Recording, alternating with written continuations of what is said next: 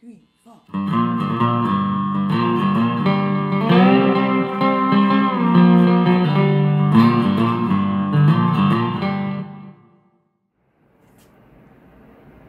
Hey you guys, what's up? It's Janice. We're here in my pottery studio and I'm working on a little pet project for myself because I need some more drink coasters. So I kind of cooked up this idea a little while ago and I thought, hey, why don't I just do something nice for myself, get my mind off of things, and do a little experimentation and have fun. So what I'm doing is I cut out some very thick slabs, or excuse me, I rolled out a really thick slab and cut out some circles. And then took those and trimmed down inside to make kind of like some little dishes, if you will. And I'm coating the inside of those with a white clay because I'm going to fire colored glass inside and I want to be able to see the colors. So I want that white clay inside, but I'm going to leave the outside unglazed and a little bit rough hewn. I just kind of trimmed the outside of these with a Surform. And they have kind of like a little bit of a carved wood look effect. So I'm going to leave those rough hewn on the edges. They're not sharp or anything. And this will fire to almost the same dark chocolate color. And then I'll have the glass inside. So I've got one over on the wheel and I'm going to go ahead and coat the inside with the white slip.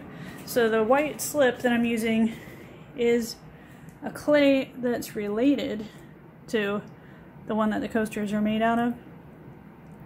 And I used a little hand blender to mix up some little trimmings of white clay, kind of like the trimmings that I have here from trimming these coasters, but of white clay, and just mixed in some water to make this slip. And I think the easiest way to coat the inside of these is just to get this on the wheel and use a brush and apply that slip in there. I really just want to coat it so that it's white and the colored glass will show later. So it's a bit of an experiment, but I think it'll be fun. I was going to buy some coasters and I thought, why would I do that when I can make my own? And I thought about, what would I like them to look like?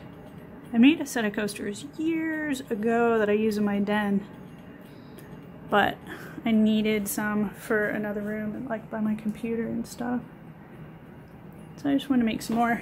Anyway, what are you guys working on out there? Any pet projects? Anything that maybe you wouldn't normally be working on?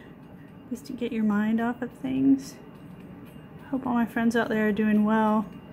Recently on my page I had announced my solo show coming up at the Art Box in Monticello, Georgia, and that was going to be on April 4th opening, and so we're pushing that back. Not exactly sure when the opening's going to be. That'll be my sculptural work, like my totems and my birds and all my nature-inspired work. But anyway, just doing a little fun domestic project here. Hope everyone out there is doing well.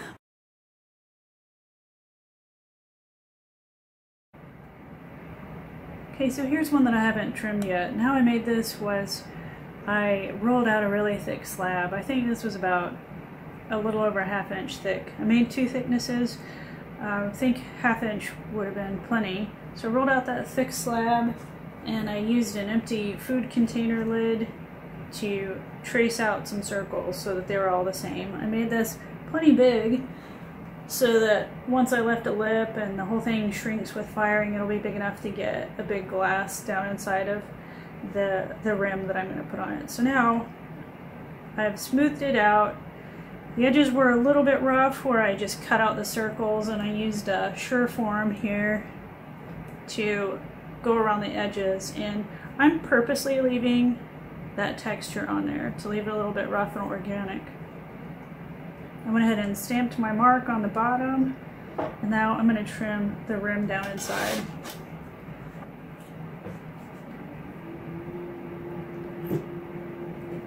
Before I started trimming my first one, I grabbed something in my studio to use as a measure for how wide I want the rim to be so that they're all fairly consistent. I just grabbed this broken off hole cutter. So I hold it here at the edge. Use my needle tool to make a little line, and I know how far I want to trim to. And then just come in and start trimming.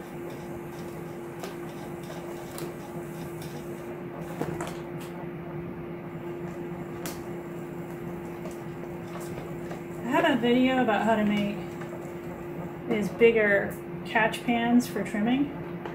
So I will add a link to that. It really helps keep all of your clay trimmings up off the floor. You can see how they just go flying. I still get some on the floor, but not nearly as much with these big catch pans. You can also use cardboard. I've seen people use that. There are a bunch of different things you can do. I've been using these for years. They work well for me.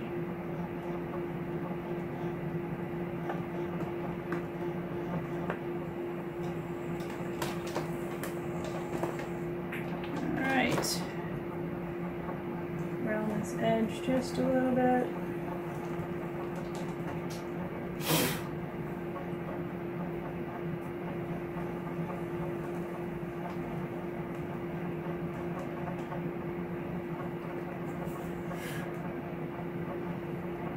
I'm going to use one of my custom clay pottery tool ribs to compress this, help keep this from warping when it's fired. You can get the video on how to make your own clay tools on Amazon. It's called Custom Clay Pottery Tools. You can make all kinds of things. I often make new ones and I use them for all kinds of things. So right now I was just smoothing and compressing the bottom here.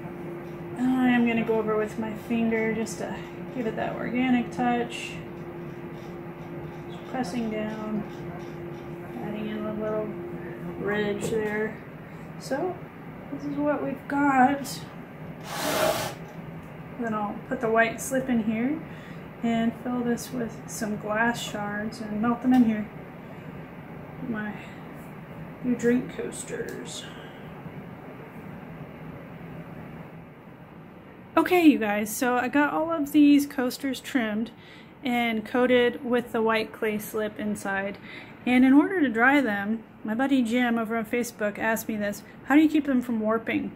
Well, I place another board on top of them. So I've got these on a wear board. I have drywall sheets here, but you could use bats or whatever you use in your studio. Just place another board right on top of them while they're drying.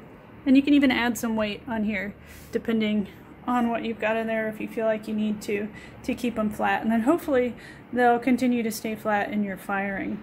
I'm going to go ahead and post this for you guys.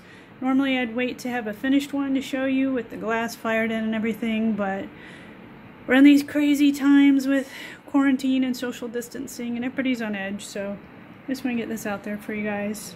Send everybody a big hug. Take care. See you soon. Bye.